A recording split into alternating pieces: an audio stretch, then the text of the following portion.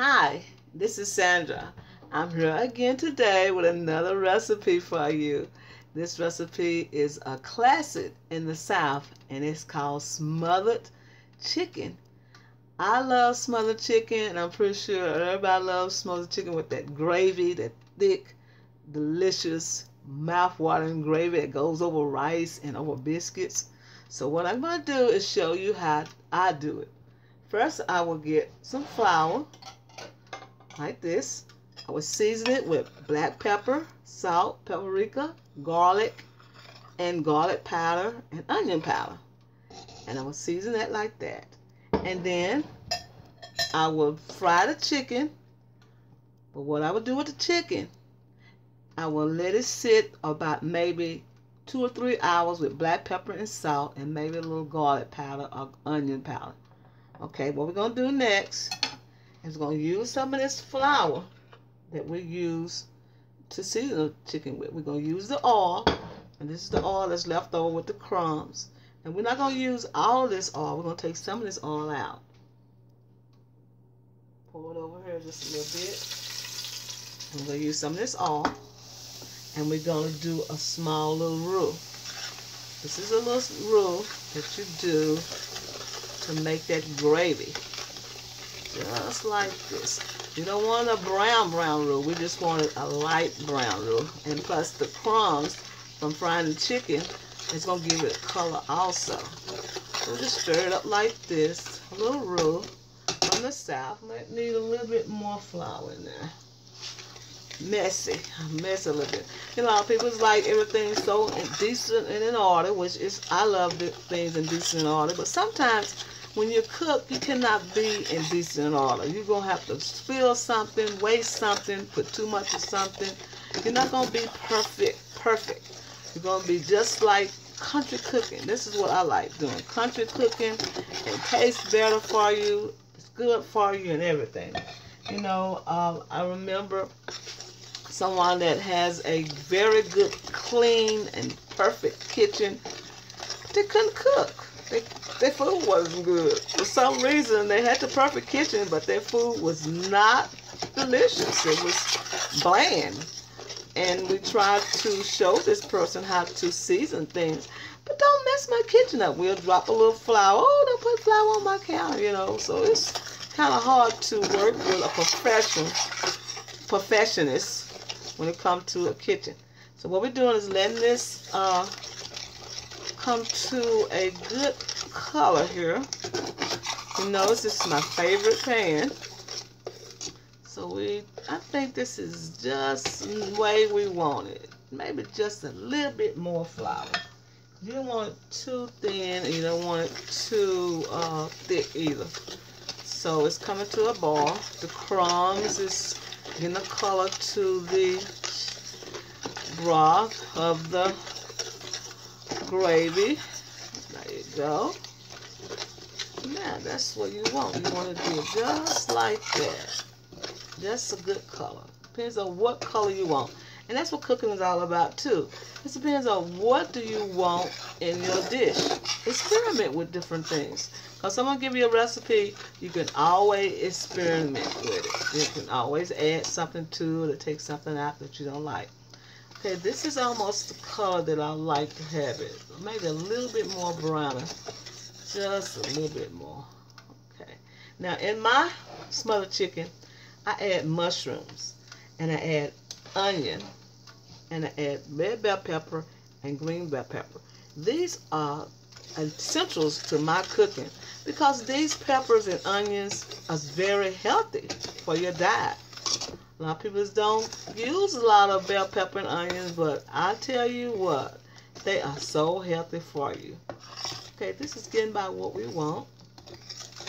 It's getting that color now. Look at that color.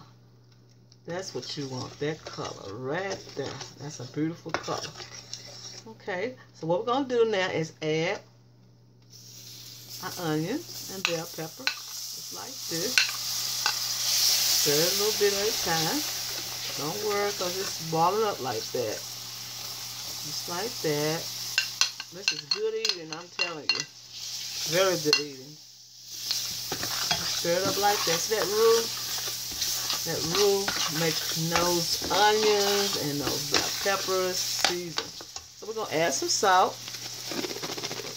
I like using salt like this because I have control of using the salt. If I dip it like that, I won't have that control. And I like using the pepper like this. I have control of how much I want to put in my dish by just using the hand way. Okay, this is getting kind of soft. That's what you want. This dish is so popular in the South, smothered chicken. I'm telling you, some people can cook the best smothered chicken in the whole world, but this is a good recipe also. So we're going to let that cook just a little bit. We're going to add a little bit more of that oil that we got from previous. Just a little, because we're going to add our mushrooms, because mushrooms takes up a lot of oil. Little mushrooms in there like that and saute them. This is a great chicken. You're going to love this chicken. For company, for dinner, whatever you like, you know. I like to cook different things that people like. And this is one of the dishes they always ask me to cook. One of these dishes. The smothered chicken. Okay. Now we're going to add some more salt probably, because the mushroom needs salt. So how do I control that? I like to control that with the salt. Then some more black pepper. Like that. Okay. Now we're letting this cook. See how the mushrooms take all the oil away? That's okay. It's going to be fine. So we're letting that saute a little bit. And then we're going to add our garlic. I always add garlic last because garlic has a tendency to burn. And I'm going to put about 2.5 teaspoons of garlic in there. Look at that.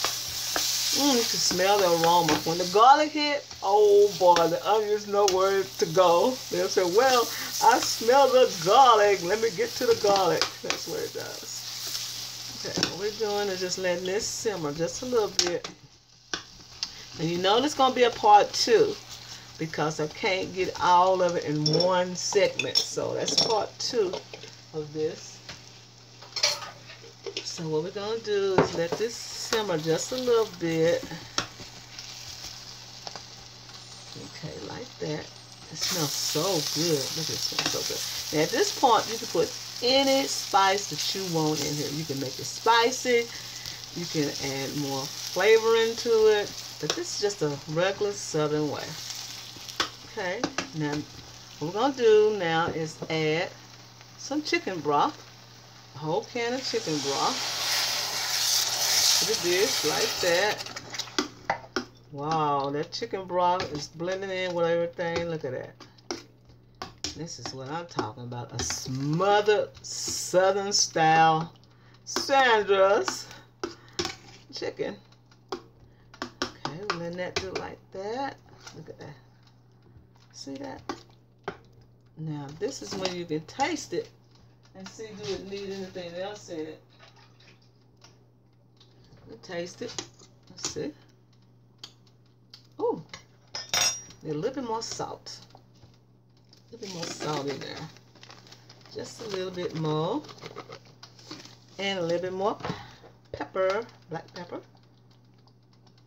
I'm not going to put peppercina in this because it's not called for peppercina, which is my favorite. Okay, what we're doing now is letting this warm up, get together.